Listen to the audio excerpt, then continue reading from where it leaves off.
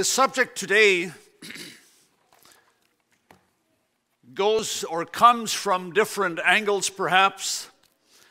As I was reading the other day or the other week, all of a sudden this subject popped out of there, and I thought, oh, that's something that we need to preach on, that we need to hear more from. It might go hand in hand with many things that we preach. It's again today an applicational topic message. And I always like, as you already know, I always like to look at the words that we read in the Bible as if you're reading them for the first time, or trying to imagine what was it like back in the days when this letter, today we're going to go to 1 Peter, part of the time at least, but when 1 Peter was preached for the first time. We don't know what the audience was, but we can imagine that there were people sitting in the audience of 1 Peter's letter, and some of them said, oh yeah, that makes sense. I like it. And they went home and they just were fed by that. And while others, they as they went home, maybe it was the wife turning to her husband and said, do you know what he meant by that?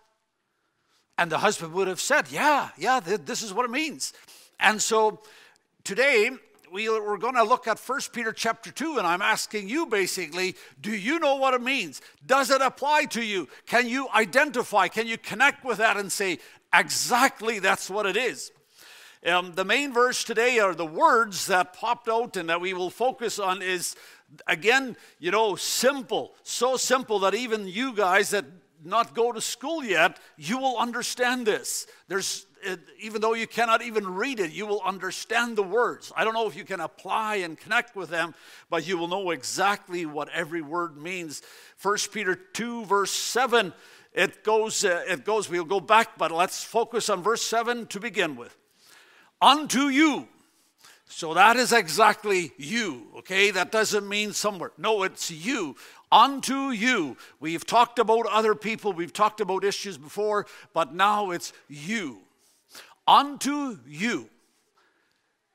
It says, which believe he is precious.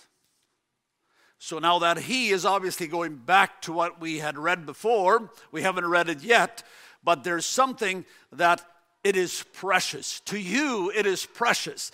So as the women went home with their husbands that afternoon from this reading, we can imagine that some of the wives would have asked their husbands, or maybe vice versa, the husbands would have asked their wives, or the youth would have asked mom and dad, like, what is this thing that is supposed to be so precious about? Is it precious to you? He said it was precious to you. Do you know what he's talking about? If we would dismiss today and I would say, okay, now you all go home and you tell your children that part which is very precious to you or your brother or your sister, will you know anything? What is precious to you and me? What I said is, it is so simple to understand. You therefore, which believe he is precious. That word precious, I think, is easy to understand. Sometimes people would ask each other, is this precious? And mom would say, yeah, it is precious. It's valuable. We like it. I heard Brother Norman shared something about someone in Belize.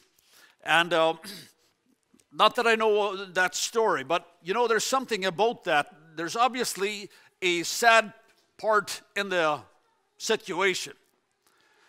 So what happens is if something is very precious to you, but the very same thing is not precious to me, it will start to pull us apart. I have watched this, and I guess maybe it's because my age is where it is. I start to see some of these things a little differently than I did 25 years ago. But what I saw then too, but today I see it from a little bit more meaning maybe perhaps. But you have 3 little boys. Some of you have 3 children at home, and they all play. They all play on the same. They're all building the same project, whatever that is. And they're all working on it, and they're working on it, and it might not all work, but they keep making it working, and they keep going at it until someone of the three loses its preciousness of the project. And what happens? Most of the time, you have three children. Sometimes it's more, but they all play the same game, and it just is such a harmonious game. Everybody likes to play it until one or two lose the preciousness of it. And you know what? It doesn't take very long. The whole game is a ruin. Same thing with so many things. He is precious to you. If we are all sitting here today and Christ is precious to every one of us, you know what? There's one guarantee. Every church where Christ continues to stay precious, and I mean precious, we will continue to harmonize. But if that goes away, we can set up every rule you want. We will never harmonize. Not to the depth where we can survive. Let's go back to verse 4 of 1 Peter chapter 2.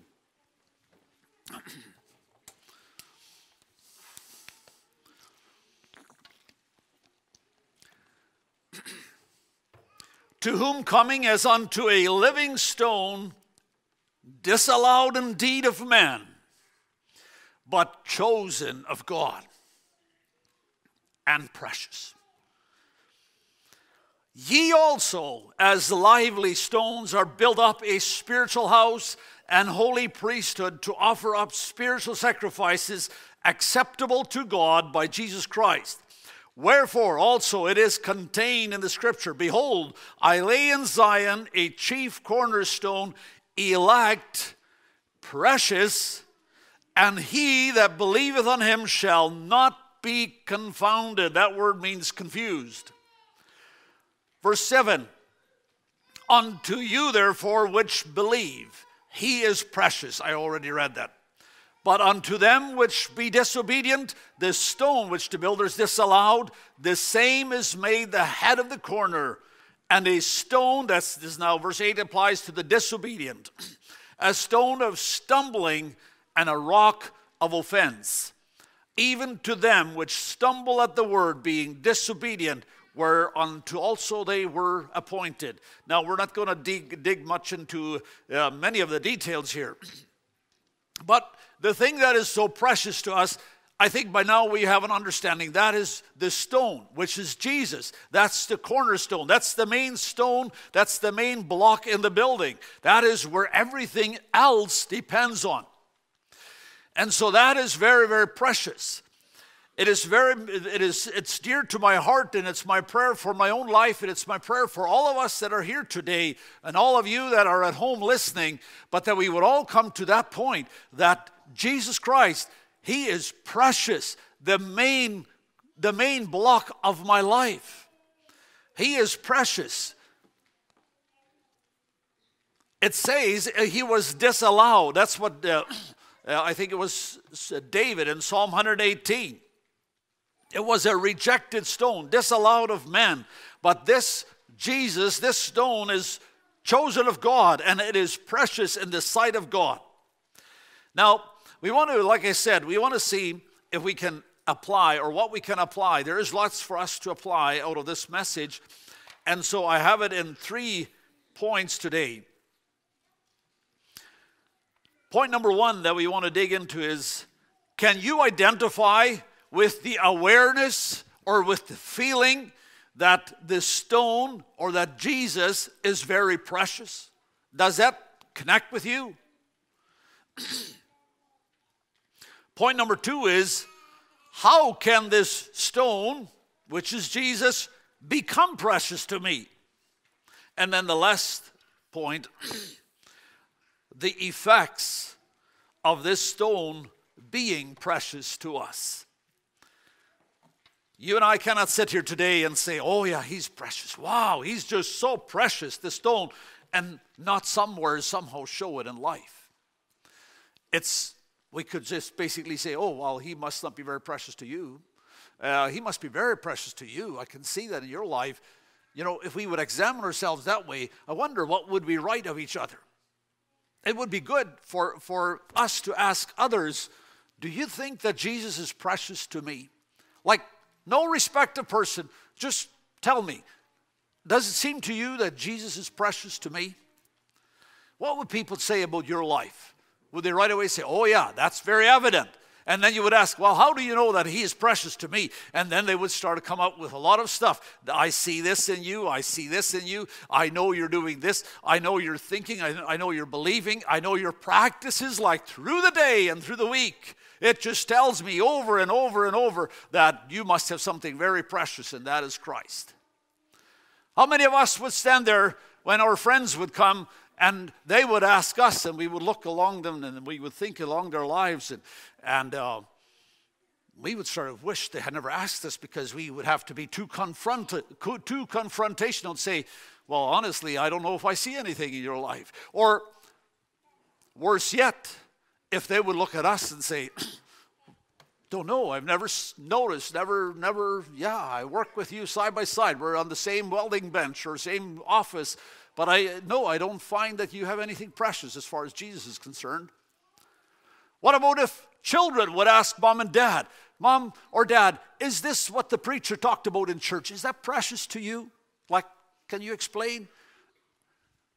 And mom would say, yeah, well, maybe, I don't know. I never thought of it. I hope we would all say, oh yeah, he's precious. I wake up with that every morning and I go through my day. Not that I think of him 24 hours a day, but he's always there. Can you identify with the awareness of this stone being precious? That's the question. I wish that every one of us could say, yes, I know exactly what you're talking about. He is so precious. Question is, how precious is Jesus to you? Let's ask ourselves a few questions. How precious is he? If he's precious to us, then we will constantly think of him. It doesn't mean that we think of him all the time. No, you're busy at work, you're doing your work, you're doing a good job, you're studying, whatever you do. It's not that you're constantly just thinking of Jesus Christ. But it's not that we go through the days and never thought of, oh, there's that precious Jesus. He's my Savior. We constantly think of him. In fact, if he is precious to us, we constantly try to think more and more of him. We make effort in remembering him. We desire to get to know him better. We love his word. Yeah, we don't understand much of it. It's hard for us to understand, just like it was in the days of Peter. But I wish I knew more. I wish I knew more of him. I like to read about it. I like to hear when somebody explains his word. I like to listen to somebody preaching. Whatever it is, but I just like that, love that word. There's people today, they're so confused, and it says they will not be confounded if this stone is precious. I think I've shared many of these stories before, but there's Christians today, they struggle in their life, and I can tell you why. And that is, yeah, Jesus is precious to me, but if I have a choice of two, as I spend my trip, as I spend my time on the field, as I have a choice to listen or watch stuff, if I have a choice of two, I always choose the straw part, the shallow stuff. Like not the bad, wicked singing or movies or whatever, entertainment. We don't choose that wicked stuff. But if I have a choice between something that's going to teach me about Christ or something that's going to entertain me in a hopefully non-harmful way, many of God's people choose the non-harmful entertainment. And then turn around and say, he is precious. And the children look and wonder, like, what does the word precious mean to mom and dad? Or mom and dad turn around and they think about their youth. And they think, I wonder what is precious, truly, what is precious to my 20-year-old or my young folks? Does that make sense that people would ask the question, what is precious to you? Is it precious? Or am I just trying to falsely comfort myself in this? If he is precious to me, there is a constant feeling of appreciation towards him. It is precious. Every reminder of Jesus leaves a thrill or good feeling. And I mean what I just said. It leaves a thrill or good feeling every time we think of Jesus. But if I lack this awareness of him being precious, there's a chance for that. And as I stand before you this morning, I could believe that there's some of you, in all honesty and all goodness of your heart, you're sitting there and you're saying, I'm not sure that he's really precious to me. I wish he was precious to me, but I'm lacking. I can hear already I'm lacking in this. And maybe as you sit there, the tendency is to just get discouraged. Don't do that. How do you respond to if you find in yourself that I don't really feel that he's so precious? I truly wish to be obedient. I truly want to be what Christ wants me to be. But this thrilling and loving relationship with God, I seem to miss in my life. How do you respond to those feelings? What's the solution to that? Here's a few suggestions. Some churches have come together and have put in a lot of effort to simplify all of this. And that is, we could discuss and say, okay, as churches, as God's living people, let's make sure we all fall and follow a set of guidelines and rules. And then we would try to control everything in that. And we would come up with a good plan. In fact, that's what they did in the first generation church. They did that. And some of us would like to go back to that and say that worked for them. Why shouldn't it work for us? That way, we wouldn't need to study God's word so much. We wouldn't need to know so much of God's word. And we could just have a guideline and we would all follow along that guideline. Now, please don't get me as that all guidelines are bad. But if a guideline or articles of faith or all these other wonderful things that we have, and there's a good place for them, but they are meant to be used as crutches to get you from point A to point B in a quicker way. But once you mature in Christ, you want to know his word way beyond any guideline, way beyond any articles of faith could ever take it. So that, I hope you understand what I'm trying to say. We want to know his word. We want to know the entire word.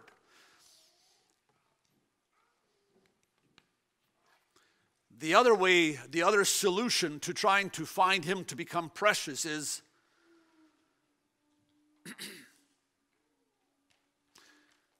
are you finding that Jesus, this stone of preciousness, restricts your life? And you find it almost boring to meditate on him or on his word? Would you, if you were all honest today, would you say, if only I could allow my choices and my desires to dominate, then I could also live a happy life?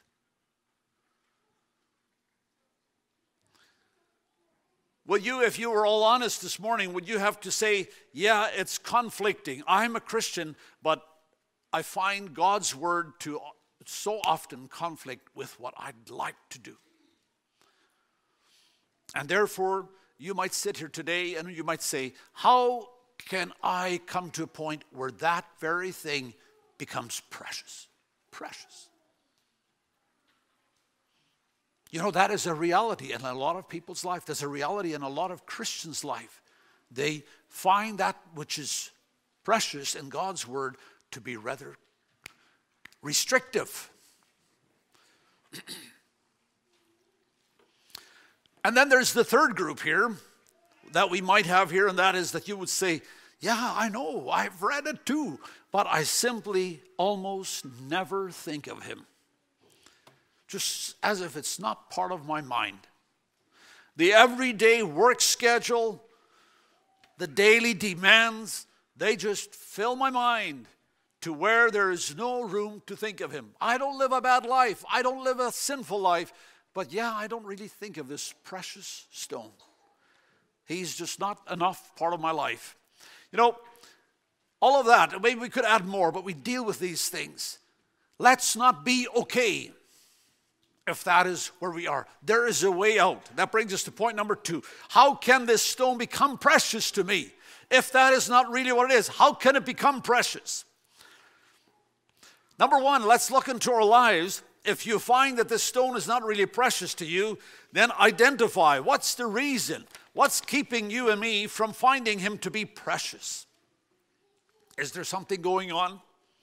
Do you feel today, or have you battled in the past that about God's word, that God's word is teaching you something, God's word is convicting you about something that you have a hard time to surrender to? Maybe you're just keeping it for yourself. Maybe you're praying about it. Maybe you're wishing for a way around it, but you're just not willing to surrender. Constantly searching for a way out. Then you need to surrender. We will never find this to be precious before we surrender.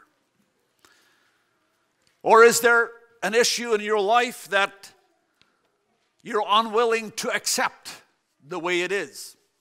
It is this way, but you're fighting constantly with it. There might be an issue in your life that you wish would change, but you're not willing to choose and to accept the way it is. And therefore you're holding God responsible. You're fighting with God, unwilling to accept.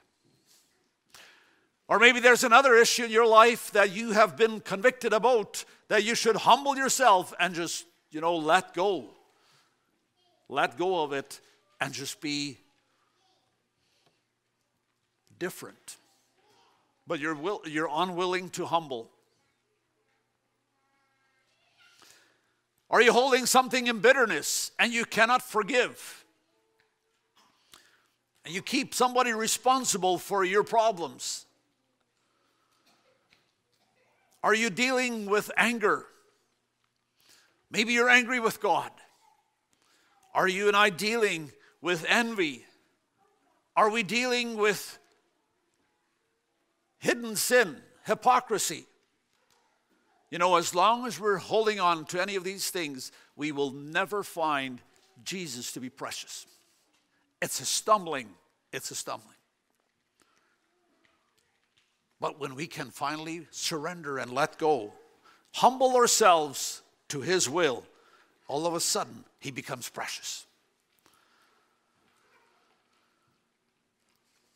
Ephesians 4:15, it encouraged the people to grow in him. See, it was dealing with the people that were tossed to and fro. One wind came, they moved over to this side. Another teaching came, and they moved over to the other side. They never really got a hold, as it seems, to who Jesus was, and so they were encouraged to grow in him. Ephesians 4:15 says, but speaking the truth in love may grow up into him in all things. So if you're here today, this morning, and you say, I've been a Christian for so many years, and it hits me smack in the face again. This message, yes, I don't find him precious. I find him just a little bit precious, but there's other things that I find even more precious. Don't allow that to discourage you. Don't fall back and say, that's just who I am. I'll just be always like that. In fact, my mom was like that, or my dad was like that. No. Grow up into him. That's what was said to the Ephesians. You are not in a hopeless case, but we might need to make action. These people, they were used to be like children that were tossed to and fro. Couldn't quite stand the test. It reminded me of the parable of the sower in Matthew 13. As he spread the seed on the ground, there were these that had good ground. They were ready for the word of God. And it says, Matthew 13:23, but he that received seed into the good ground is he that heareth the word and understandeth it, which also beareth fruit and bringeth forth some 100 and some 60 and some 30. These people, they were there. They were hearing the word, and they took it with them, and they understood it. They applied it. They lived it. You and I sit here today, and there's none of us that can say, I wish I was like I should be, and then we hear something, and it tells us, you have to change. right at that moment, we are all aware whether we are willing to change or whether we right away find a way to somehow, no, it doesn't apply to me. It does not apply to me. I know we sometimes are in situations that we don't know, God, what is your will? Like, I feel a burden. I'm not sure what it is. But, you know, we are all aware of our attitude. What's the attitude? We got to have a Christ-like attitude. These people, they understand. We that understand, we that want to understand, we meditate and we ask God and he leads us.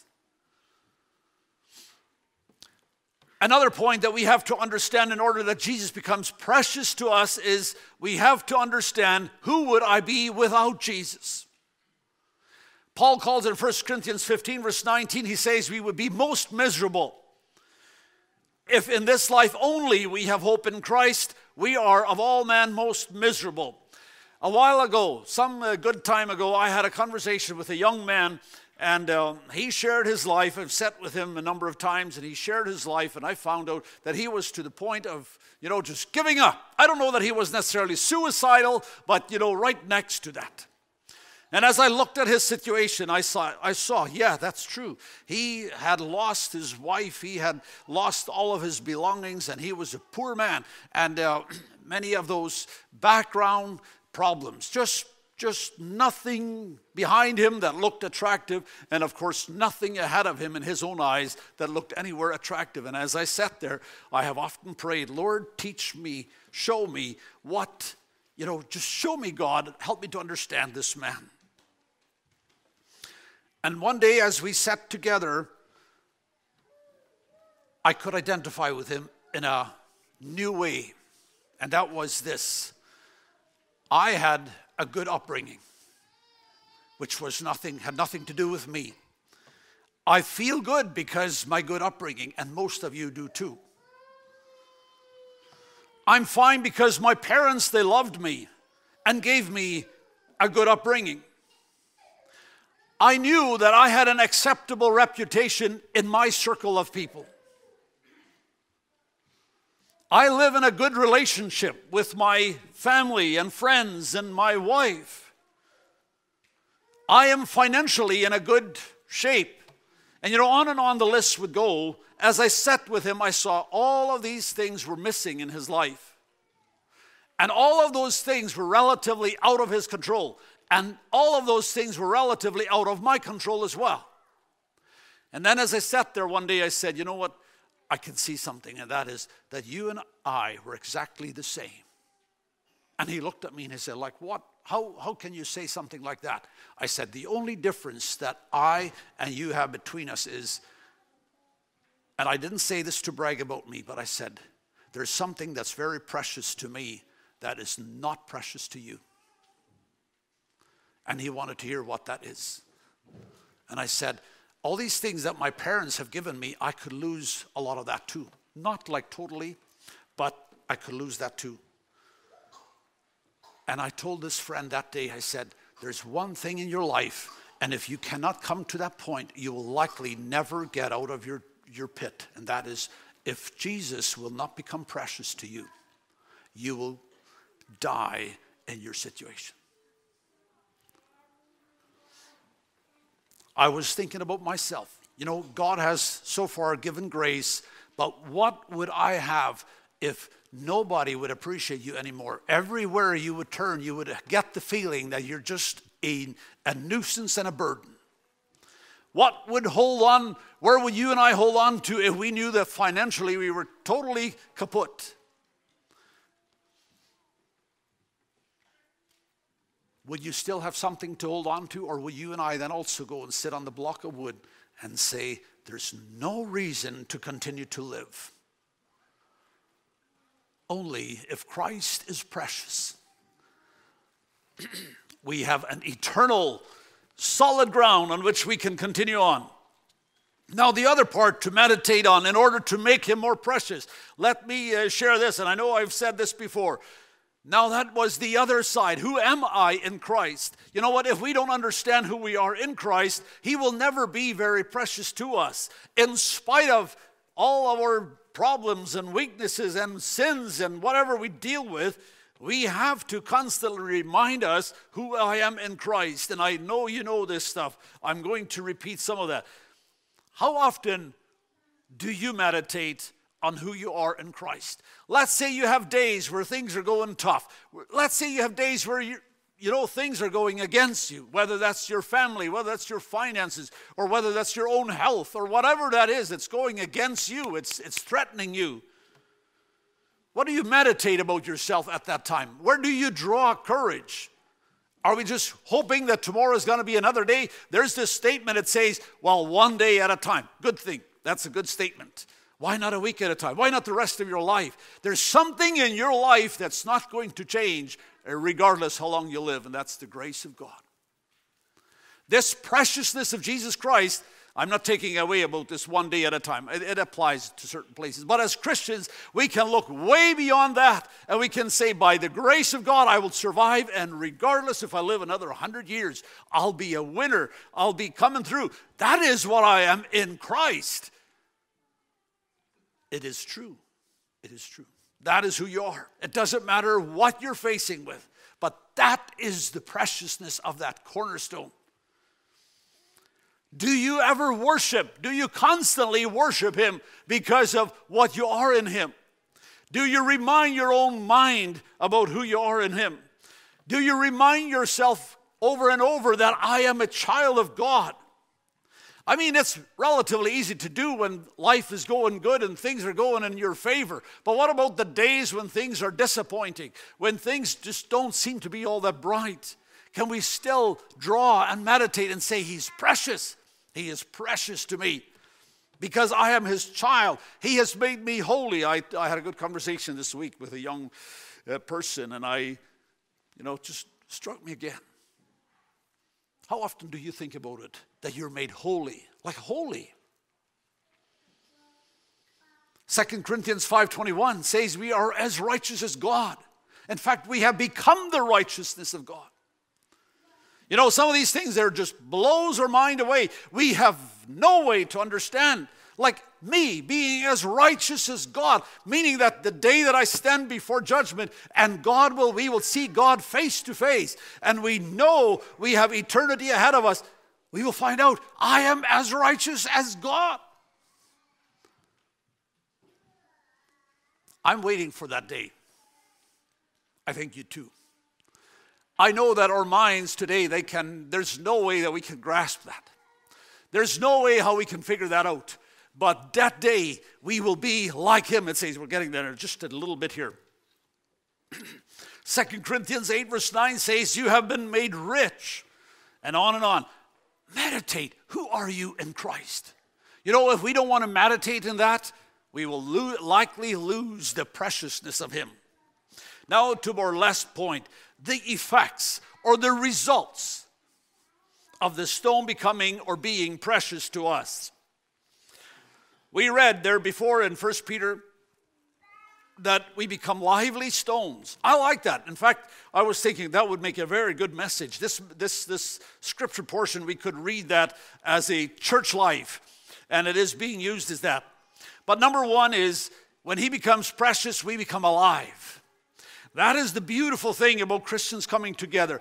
My desire for my own life, for all of us, is that that's what would draw us together. He's precious. And then we as a church, I don't know what we as a church face in the future, but there's one thing for certain, and please, let's all be aware of this. I don't say this to scare us, but IMF Church, and then all of you who are visiting here with us today, wherever home is for you, but you are living in a life where your church is going to go through difficult times, where Satan will be right within your brotherhood, and he will try to rip apart what is looking good.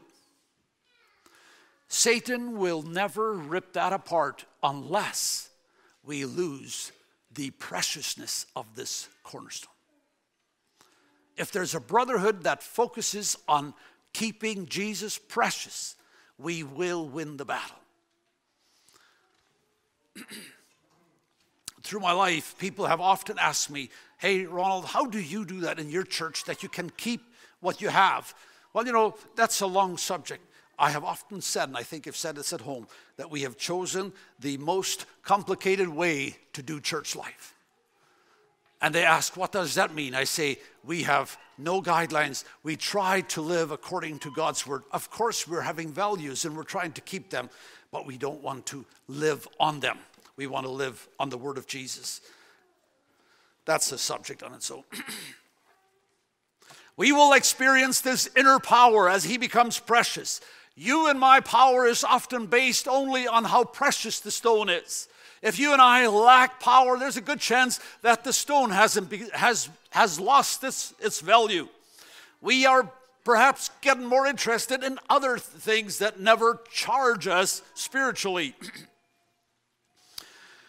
As this is a precious stone to us, we will become a part of a spiritual circle. I sense that I am alone. I don't want to be just always alone. I want to be in the presence of others that find this stone to be precious as well. People have sometimes said, you know what, it's precious. I can live by it by myself. And I say, well, you know, not that I'm here to judge anybody, but if you're good to be just by yourself, it's just like the children who really love that game. They soon ask, will somebody come and play with me? Because it's fun.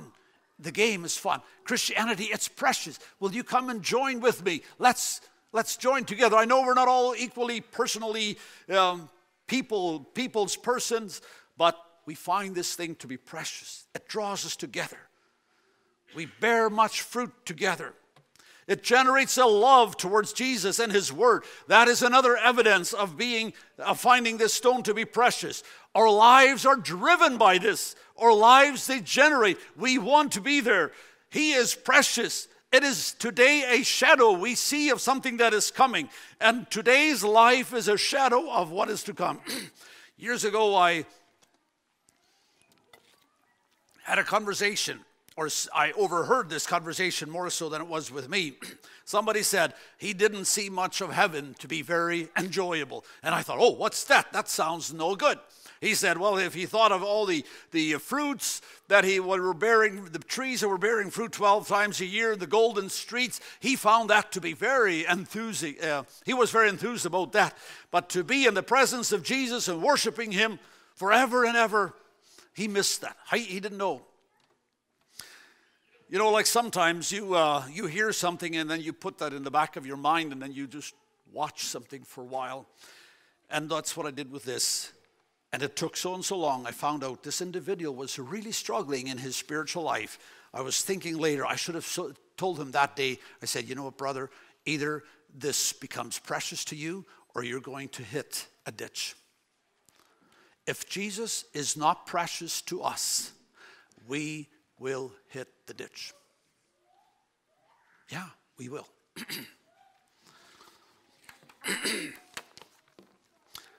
What lies before us? In 1 Peter 5 verse 4, he says, he will give us the crown of his, after the judgment. Or love, this is my own words, but the day that we will stand before Jesus and we will receive the crown, which we will in return give back or offer back. This day we will be finally and once and for all overpowered by this preciousness that we have already gotten a little sense of. He's precious today, but that day all of the blur will be gone and we will look him straight in the face and we will find he is very, very precious. 1 John 2:28 says, and now little children, abide in him, that when he shall appear, we may have confidence and not be ashamed before him at his coming. I was thinking about that. How many of God's people, if Jesus would bang, he would be here today, would be kind of shy. Oh, that's Jesus. Oh, that's who he really is. And we would be ashamed. I can identify with that. I have times that I would be ashamed. I have attitudes that I know I would be very embarrassed if Jesus would be in that attitude all of a sudden. I'm not going to dig into that verse, but it sounds like there's a chance that some people would be ashamed when Jesus comes. But then there's 1 John 3 verse 2. Beloved, now are we the sons of God. He's precious. We are sons and he is precious. And it doth not yet appear what we shall be, but we know. I like that. That's 1 John. He always says, we know that Listen to this. When he shall appear, we shall be like him. Meaning that all blur is gone. And here's Christ, and he is there. I knew him partially because of my bad sight. I didn't quite understand it. But here we are, face to face. And here he is. And our entire life will just flow into him. And we will worship him. At this moment, we will see him. Our eyes in full understanding see the preciousness of Jesus. You know what? That's the moment that I believe that we as God's people, we will lay down our crown before him, because he will become so overwhelmingly, eternally precious to us. This is also the moment. Now, this is a Ronald Kornelsen thought. I'll give it to you to take home and think about it. But this is also the moment where you and I will not worry at any form who else is in heaven. We will lay our crown and we will see the Master, and it's all that matters at that moment. We will finally find his precious, absolutely clear and no misunderstanding. And we will not worry who made it to heaven and who didn't. I know many of us, yesterday was 6 years ago that my mom passed away. It's a little bit of a reminder. Oh, it would be good to spend time with her. Some of you are waiting to see your wife or your child or your spouse. And we're looking forward to see him. That's all good. And we likely will. I expect we will.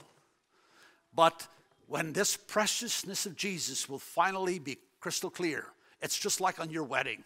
The day that you got married, I wonder, do you remember which of your friends were at your wedding? Some of us might.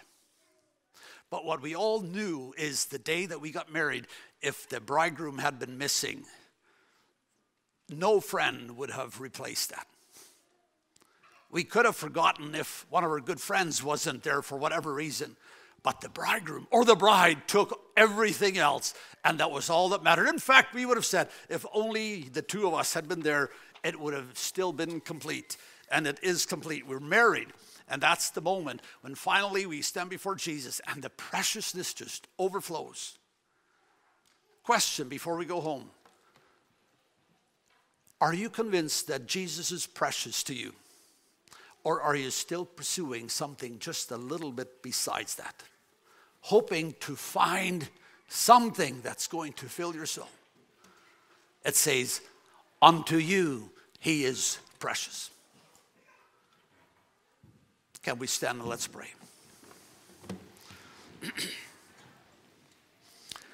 Lord, we bow before you. God, we would like at this moment to just stand before you on the eternal gates of glory. Lord, we desire to already have the crown and lay it down before you, because we have no right for a crown of righteousness. But God, we know, Jesus, we know, you are that precious cornerstone upon which we live, upon which we are filled. Lord, we yearn to come into your presence where all of a sudden all the blur will be gone. And we will stand face to face. And we will be able to see the preciousness. But Father, in the meantime, as we linger on with life, as there's so many things in this life that Satan is trying to throw into our ways, to steer our minds, to steer our eyes unto something else, God, I pray, revive my own life. Revive every one of us. Give us eye salve so that we would see the preciousness of Jesus. And God, that those of us who are seeking for other things to fill our hearts and to fill our minds, oh God, I pray that every one of us would have the grace to drop them all, to surrender, to humble ourselves, to where you will become precious. I pray that you would inspire and keep us all, those who are strong in you, that we would with more courage and with more fervency build in this kingdom while we still have days. In Jesus' name, amen.